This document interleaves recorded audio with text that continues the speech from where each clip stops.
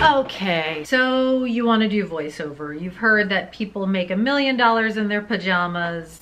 You know, I'm a working voiceover talent. I am not the most successful. There are people who are on all kinds of recognizable animated programs. If that's your dream, I may not be the best person to give you advice about that. But if you are somebody living in the middle of the country and you've heard that you can do voiceover from home, that's who I'd like to focus this video towards.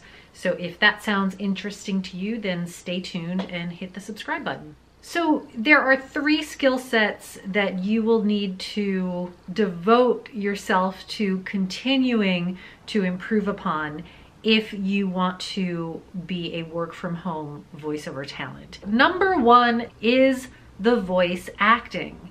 So a lot of people think somehow that voiceover doesn't require acting, and that is absolutely not true. Voiceover is voice acting. It is acting for the mic. Even if you're doing a tutorial, even if you're doing a training video, if you are asked to change the tone of that video, if that client wants you to be able to engage with your listener, it's your acting, your ability to authentically convey and communicate emotion in your voice, which is going to allow you to do that. So the acting part of it, and learning voiceover technique and learning how to act for the microphone, in addition to improving your speech if need be, this is all what I'm putting under the umbrella of voice acting. And yes, that is not something where you just take one class and you're done. I'm, you know, almost a decade into my career as a voiceover talent, and I still take workshops. I'm taking one later this month. And I'm constantly taking classes and challenging myself and thinking about ways that I can improve. And if you think about working actors, you know, they're always in and out of scene study classes, right? They want to make sure they don't get rusty. Acting is one of those skill sets where you have to stay activated in it. And so voiceover acting is the same. So that number 1 area that you will have to master is voice acting.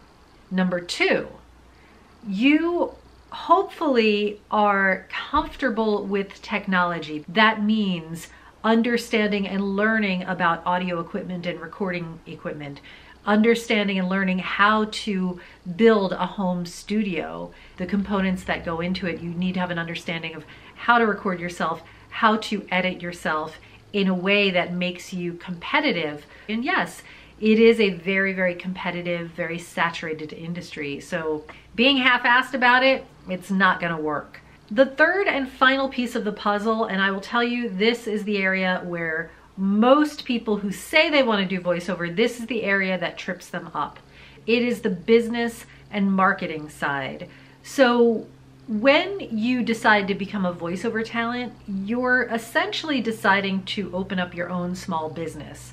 And so, you know, think about it that way. If you were going to open up a brick and mortar store, you would have to think about the branding of that store, what your logo is going to look like, how you're going to promote yourself in the community, how you're going to stand out from all of the other stores that offer something similar, right?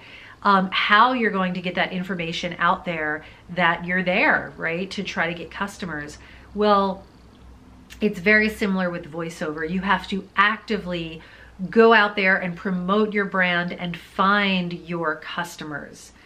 And so a lot of people, I think, are not prepared for that part. And that is a very, very large part of the job, right? People might see a documentary about people doing voices for cartoons, and it might sound like a really cool, fun job. Or even, you know, maybe people want to do something a little more technical like telephone systems, you know, or training videos, and they're fine doing that kind of stuff. They just want something that is satisfying that they can do from home. But again, in order to let people know that you have this service, you do have to very actively go out there and market your business and create a business plan.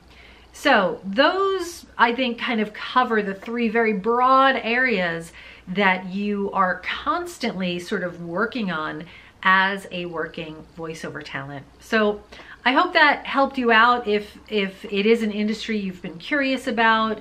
You know, I know a lot of people sometimes they want a career change, and that idea of working from home sounds appealing. And I just wanted to give you the real deal, the realistic picture of what that entails. But if you have any questions, go ahead and comment below. If you'd like to see more videos on this topic, I do plan to talk more about voiceover, since that is what I do. And in my YouTube channel, I haven't really spoken too much about it. And I know I've had some people ask me about it, so I thought I should start making more videos on this subject. But comment below, please go ahead and become a subscriber. Hit the subscribe button, which should be here, or is it here? When I get it into my edit, it looks different. Anyway, thanks so much.